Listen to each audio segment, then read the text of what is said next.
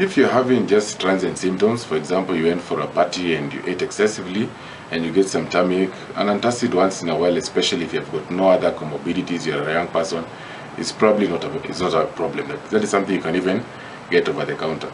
But if you keep having persistent symptoms that are basically affecting your activities of daily living, you probably need to see a doctor.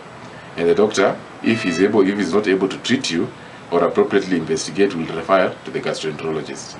So usually anybody who has got persistent symptoms or anybody who has got alarm symptoms. So alarm symptoms is like somebody who is persistently vomiting, somebody who is losing weight inexplicably.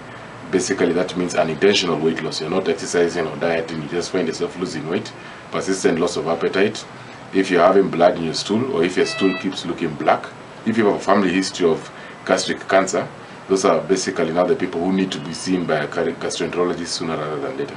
The problem with ignoring the acidity problem is that you might actually be missing that opportunity to prevent an adverse outcome. For example, people come in vomiting blood because of bleeding ulcers, or people getting perforation of the gut because of perforation of duodenal ulcers.